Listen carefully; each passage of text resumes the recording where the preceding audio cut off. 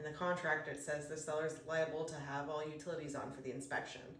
Yep, I mean, yeah, it's in the contract, sellers to provide all utilities for inspection. So, yeah, go ahead and send me the reinspection invoice and I'll give them a heads up that that's on them. So, good morning, Madison. Were you able to get the seller to pay for the reinspection fee? No, I haven't heard back from them, but I don't want to cause any delays. Go ahead and send it to me. I'll pay it and I'll get it back from them later. Hey Madison, we are here for the reinspection and I'm so sorry to be telling you this. Yeah, I'm just gonna send you a picture.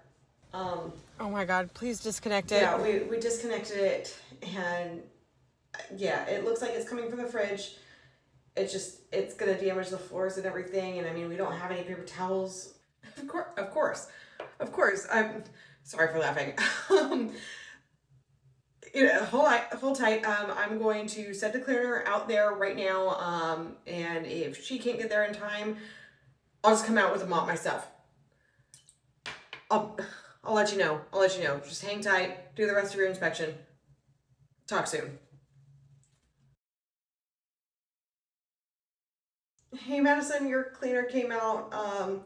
We got some up from napkins in all of our cars, but she was able to pick up the rest and it doesn't look like the floor is damaged. So we should be good and we'll be out of here probably in about 15 minutes, okay?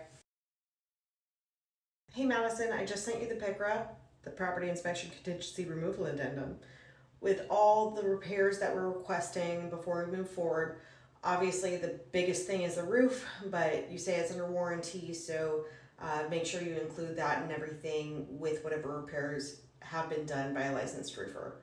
Yep, all right, I got your repair request. I'll go ahead and go over it with the sellers and respond as soon as possible. I'll talk to you soon.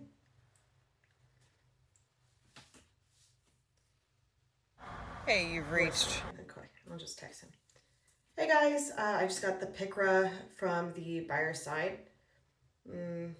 We have 5 days to respond, whether we want to accept or counter. Just need to hear back from you guys, so feel free to give me a call and we can go over the inspection report and the PICRA. Once we have this agreed to, they're officially locked in and we don't have to worry about them just running away. The only thing that would ruin this transaction now is if their financing fell apart, but their lender seems very confident. If the appraisal comes in low, but I'm very confident it won't, or if repairs aren't done in a timely manner or done by professionals. So give me a call back. And let's get this ball rolling.